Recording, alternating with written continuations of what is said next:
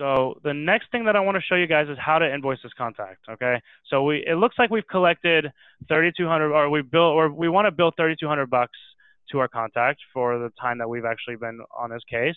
But he's given us $5,000, so let's do this. Let's take the $3,200 out of the $5,000 retainer that we've already originally set up. Okay, so what do? I go to invoices. I click on add a new invoice.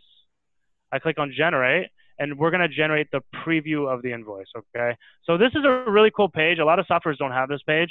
What we can do over here is we can make any arrangements to the invoice before we submit it. So let's just say I want to make a description for the draft revised document to go on the invoice to say we were revising engagement letter.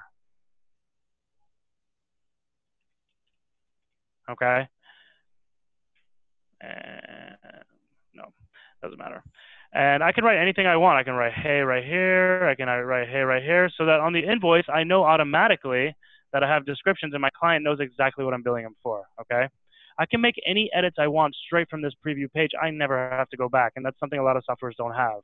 So even if I want to add a new time entry from over here, instead of having to go back to do it, I can do it straight from over here by adding a new line. So I can add a new time entry. I can add a new expense. I can add a new flat fee. I can do everything straight from this preview page. So that when I submit it, I'm doing it all on one page. And as you can see, by the way, this is a very progressive thing. Our software is very progressive. It'll take you from one step to the next. We want to make sure that you're being very efficient with the amount of work that you're doing.